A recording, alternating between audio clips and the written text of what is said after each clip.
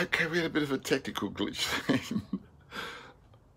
I actually turned the off button when I was trying to turn the camera around to show you the other side.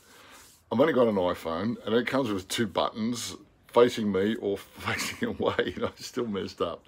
To John Lowry from America, who's on my Steve's Festool Shed Talk Facebook site. John, if you're watching this, you'll probably appreciate what my great camera skills are, unlike yourself. Okay, mate. Now, guys, just hang on. Hopefully, we'll be able to turn the camera around, not turn it off. Okay, camera's turned around. It's looking good. Okay, this is my piece that I love. It's I had this great sort of camphor laurel slab, which was one slab, and I might have joined it across here with dominoes. It's got a great sort of live edge to it, which is going to come up fabulous once I oil it, so it's really kind of weathered, as you can see. But then I did this thing with using blackwood and white oak. It's approximately 90 mils thick. And I wanted it to look like it's piercing through the wood, and I'll be dominoing this down. At the moment, it's not. It's just sitting there. But look at this fabulous grain on this top. It's going to really come up fabulous with the oiling. I really like that, and I like the juxtaposition between the organic sort of feel of this timber to the geometric style. So, but I just love it, you know. This is everything that I want to do. And of course, it's not perfectly aligned. It's just sitting there at the moment. And I kind of like it going 90 degrees to the back rather than parallel. But it's kind of like a nice piece of art, which is something I want to see in the, in the galleries. Now here, these are the scraps. Now I love the scraps. I got to think of what to do the scraps. I could probably with the scraps I could put a circular clock hanging in the middle or something like that. But I don't know, they might become legs of something, but I'll keep them. I really love them. Now this is a different piece. This is going up to the gallery tomorrow. And this is a piece I made out of a burl slab. And you can see I've done all these lines. I've grooved all these lines and filled them up based on the Nazca lines, which are these sort of prehistoric lines I've seen in Peru on the sides of mountains, which were done by the Incas, I think. Now, if you look inside, I'll go right in close.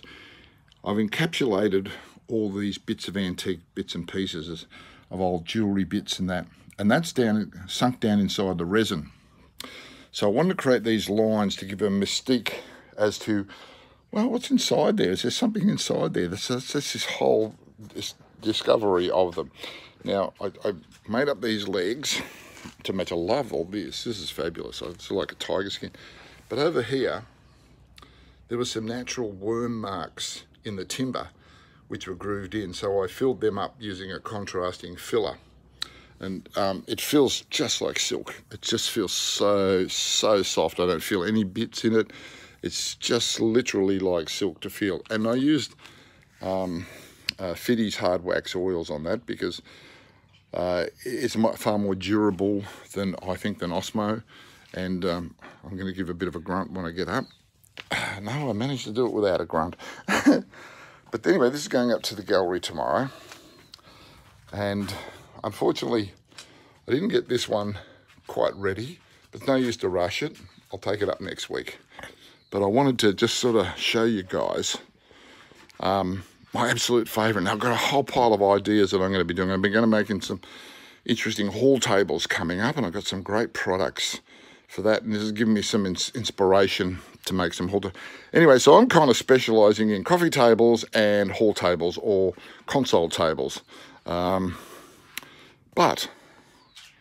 I just thought I'd share that on this time on the YouTube. Normally, I just put up the photographs on my Facebook site for my members and that to have a look at, give them inspiration, maybe show little tricks. I don't do, I do this for fun. I don't try to do them as instructional videos or whatever. It's just a matter of, this is Steve's Festool Shed Talk.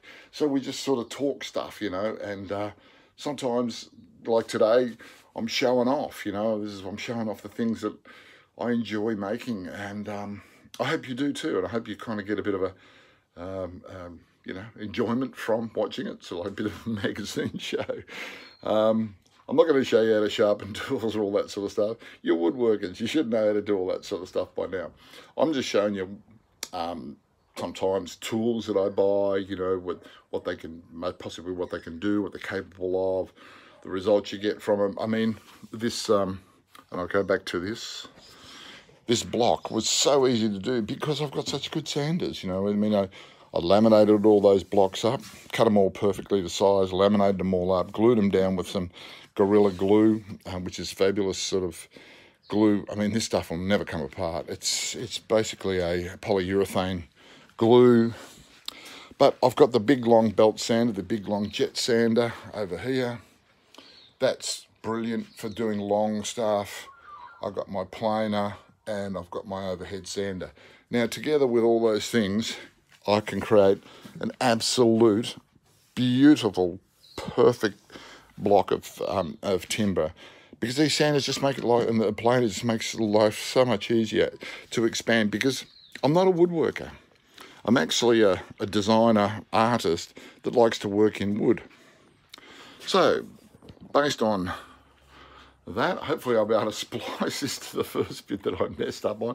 If not, this will be part 2, and you can look out for part 2. So today, no tools, just what I do with my tools.